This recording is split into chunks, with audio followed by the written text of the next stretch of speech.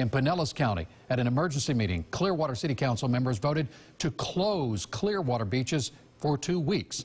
8 on your side, Pinellas Bureau reporter Chip Osowski joins us live from Clearwater tonight with an update on what had to be a very difficult decision. It's not right away, but it's coming, these closed beaches.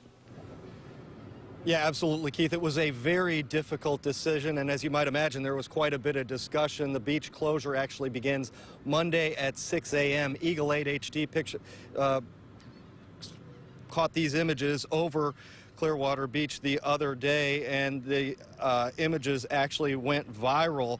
When people across the country saw these pictures, they lit up social media wondering why in a coronavirus pandemic people are partying on the beach. Several restaurant owners spoke to council members urging them not to close the beach, saying that fresh air, hot sun, and sand would likely kill the virus if anyone infected showed up here. But in the end, the mayor felt this was the only responsible thing to do. We just don't know.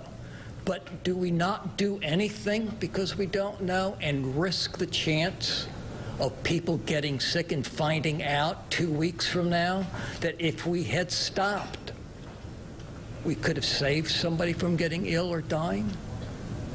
I mean, that's what's weighing on my mind. If we delay this, how many of us will get sick?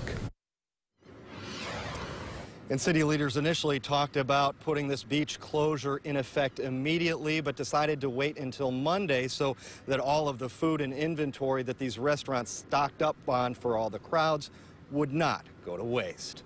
Reporting live in Clearwater, I'm Chip Osowski, 8 on your side.